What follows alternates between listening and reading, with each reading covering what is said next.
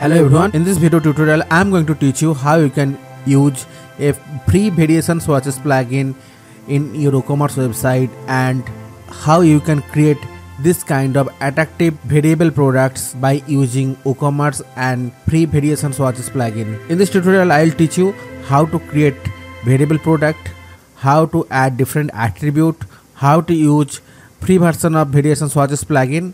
I am talking about this plugin actually, and also in later I will install the pro version of the Variation Swatches plugin and I will explain all the features available in free version as well as in the pro version. When you don't have this Variation Swatches plugin, if you have any variable product, then the variables are showing like that in this drop down. It's not attractive, but by using the Variation Swatches plugin you can convert this product page to this kind of professional looking product page.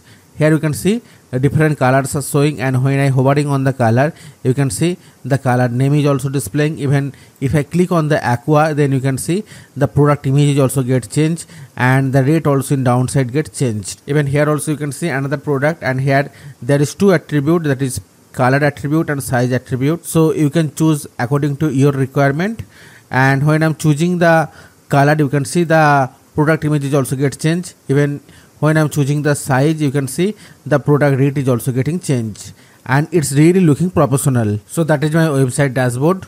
So first of all I have to install the Variation Swatches plugin. I'm talking about this plugin, Variation Swatches for WooCommerce. Okay, so let me come back to the dashboard, and here I have to hover on the plugin, and after that I have to click in the add new plugin option. After that in this search box I have to search for that plugin, that is Variation Swatches for WooCommerce. So that is the plugin actually, Variation Swatches for WooCommerce, developed by Imran Ahmed. So let me click in the install now option for installing that plugin. After you successfully install the plugin, you have to activate that plugin also. So for that I have to click in the activate option, and make sure before installing this plugin you must and should have to install the WooCommerce plugin, and your WooCommerce plugin should be in active state. So as you can see I already successfully installed and activated this Variation Swatches for WooCommerce plugin. So now I have to create some variable product.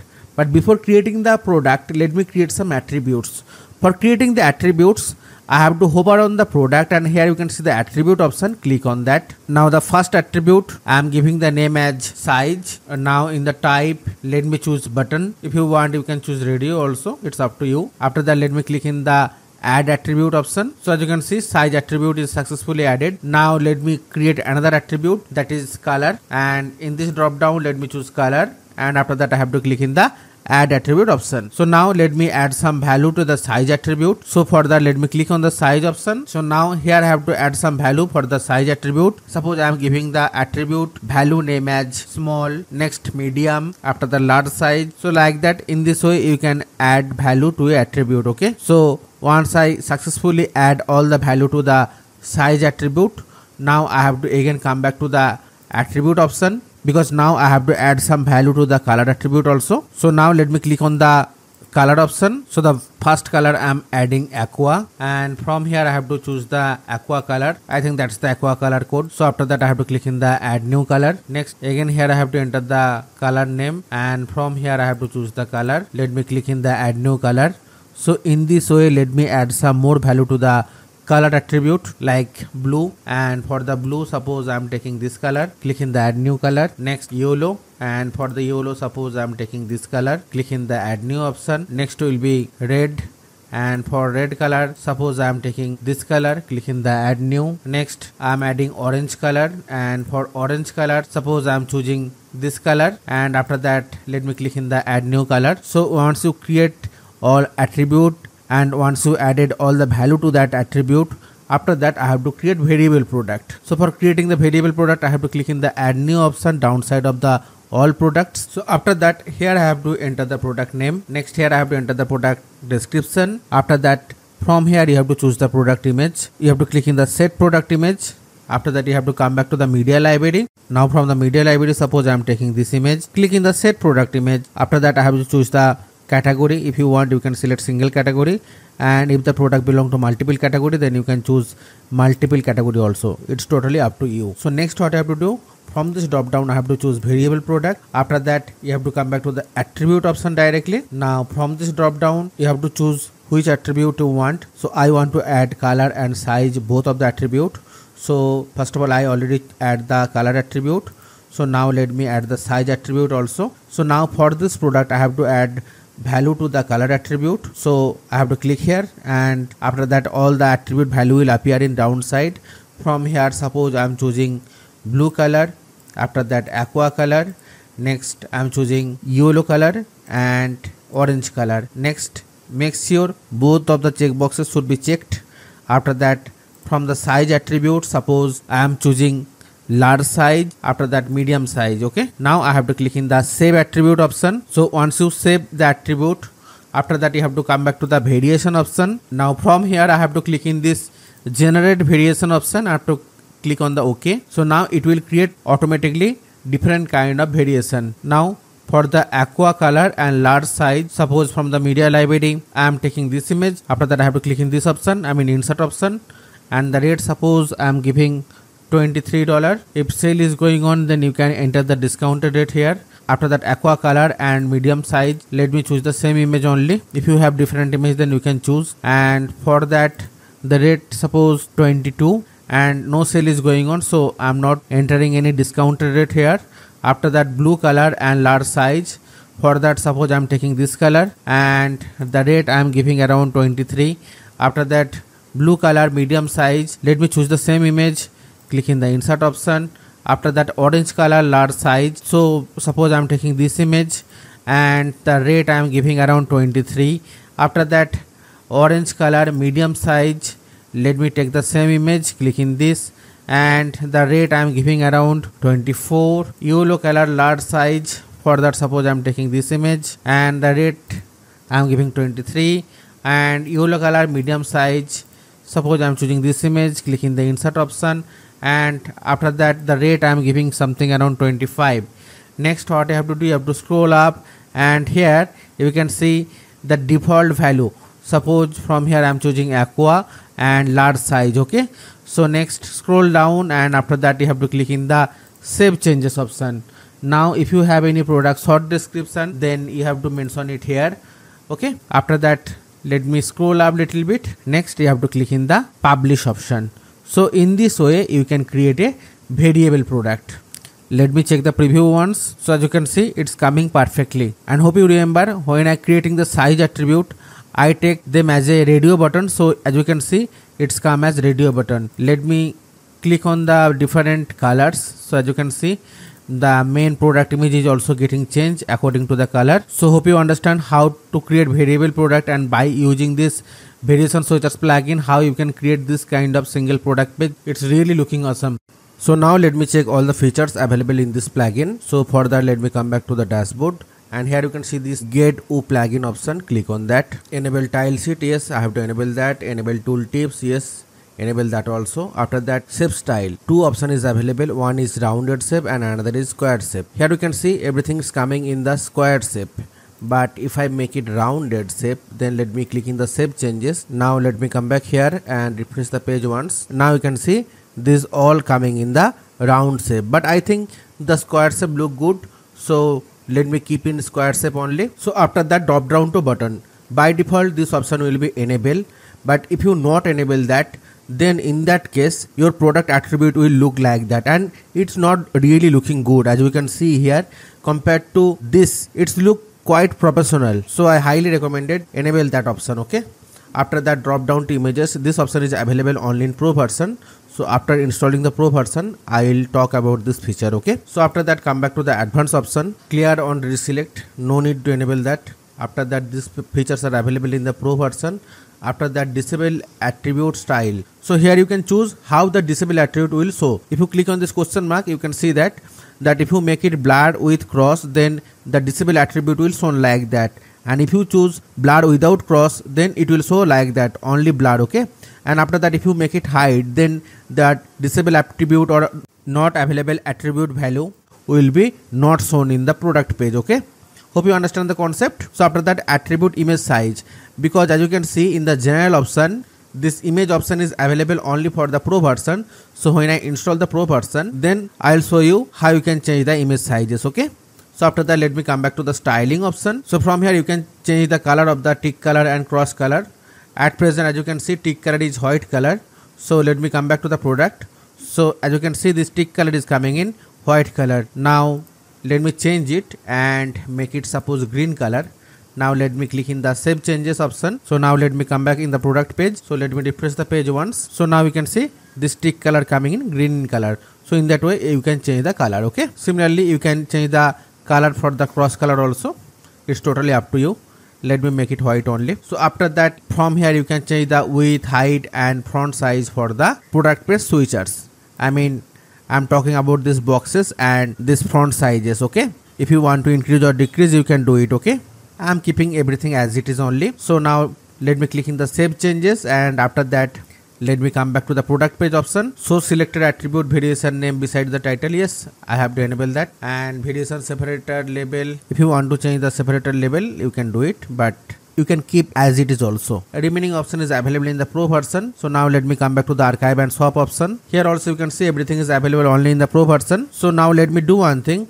Let me buy the pro version, and after that let me install it. So for buying the pro version of this plugin, you have to come back to this website. The link I will give in the video description. So from there you can directly come back to this page, and you can see the charges. That is 49 for a single domain website for a 1 year, and after that 149 for 5 domain website. Like if you have total 5 domain, then you can buy that plan. And if you are a developer and you want to work with this plugin in multiple website, then you can buy this unlimited domain option also. But for your practice purpose, I am giving this pro plugin link in the video description. So from there you can just download it and use it in free of cost in your website, and that plugin is totally safe, but use it only for the practice purpose only. Okay. So after you buy or download that pro plugin, come back to the dashboard. Now from here you have to come back to the plugin, and you have to click in the add new plugin option. So after that I have to click in this upload plugin option, and from here you have to click in this choose file option.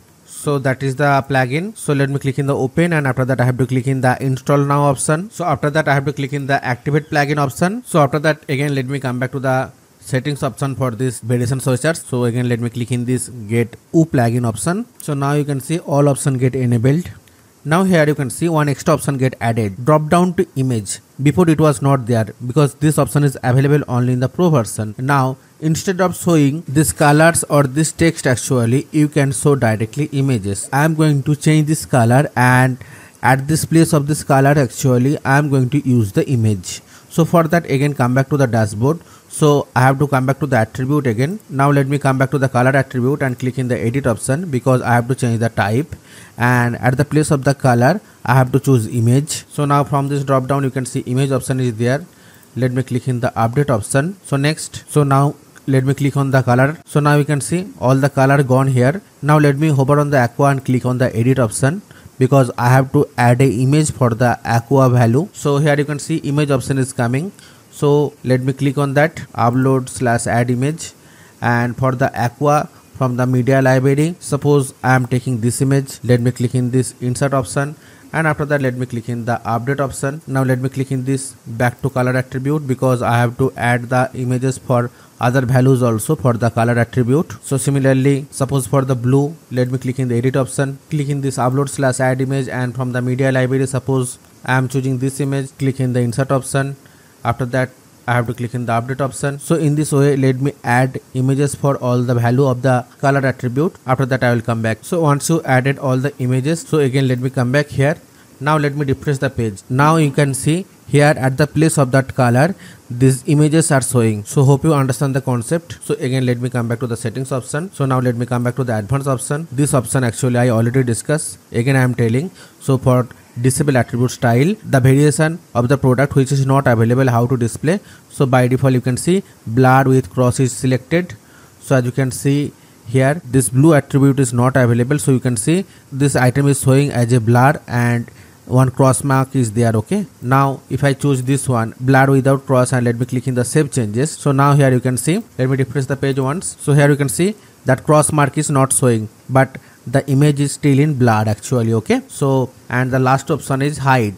So the variation of the attribute not available in stock, for that actually it will automatically hide that attribute value. Okay, so let me click in the save changes, and after that again come back here. Now let me refresh the page once. So after refreshing the page, you can see this blue option actually gone, only the available values are showing. Okay, so you can come back to the settings option. I am keeping this blurred with cross only, it looks more professional. So after that, attribute image size. So after that, attribute image size, attribute image size is this image sizes actually. Okay, so if you choose bigger size, then this image will show in bigger size, but I think this 15:50 is perfect size. Okay, after that, exclude product category. If you want for a particular product category this variation switches should not get applied, then you can mention that category here. Okay, so after that, let me come back to the styling option. So this option actually I already discussed, but here you can see lot of extra option get added. So from here you can change the colors and the sizes, etc. I am keeping everything as it is. So now let me come back to the product page. Generate variation URL, let me enable that. Variation stock info, if you want to display you can choose that, but I don't want. Attribute display limit, how many attributes should get displayed, you can choose that, but I am keeping it 0. Okay, after that, group switches align, you want vertical or horizontal, you can choose that from here. After that, let's come back to this shop/archive page. So the first option you can see, enable switchers, show the switchers on the archive or product page. So for discussing that, let me come back to the shop page first of all. So as you can see here in the shop page also, those variation switchers are displaying, and from here you can choose the values of them also, and you can select the product also. If you want to display those options, then you have to keep this enable, and if you don't want to display, then you have to disable this option, but I highly recommend it keep it on. Okay, after that, enable preloader, yes. Disable tooltips, if you want to disable the tooltips in archive page, then you can enable that. After that, show attribute label, yes, I want that. So selected attribute, yes. Next, remaining here everything I am keeping as it is. Now from here you can change the display position before the add to cart option or after the add to cart option. As you can see, by default it's after add to cart is selected. After the switches align, by default it's in left. You can make it center or right, it's totally up to you. Remaining everything I'm keeping as it is. I am ending this video tutorial here. If you have any kind of doubt, you can always contact with me with this WhatsApp number or with this email ID. And if you have any WordPress related project, then we take the custom project also. And for that also you can contact with this WhatsApp number or with this email ID. Hope you really like this video, and if you really like and enjoy this video, then don't forget to like this video, and my humble request, please share this video with your friends and family, and please subscribe my channel. And if you already subscribe my channel, then thanks a lot. And don't forget to hit the bell icon, so whenever I will upload this kind of professional videos, then you will get immediate notification. Thank you. Thanks a lot for watching this video, and have a nice day.